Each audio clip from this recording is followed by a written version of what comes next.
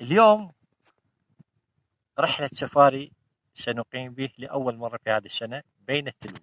أرجو أن تتابعون التقرير للنهاية الفيديو، بها بعض الأشياء الجديدة اللي دخلناها حتى تتعرفون على رحلة السفاري كيف تكون في جيرموك عندما نقول لكم رحلة سفاري بين الثلوج. نحن الآن نتوجه إلى ينابيع المياه الحارة من خلال رحلة السفاري.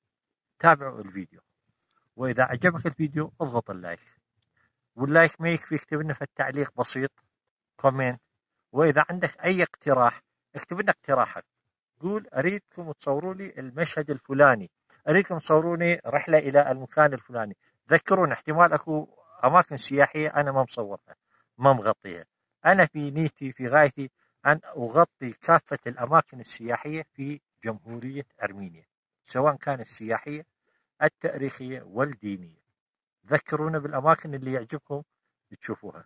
تقبلوا تحيات صديقكم هايك دانيال.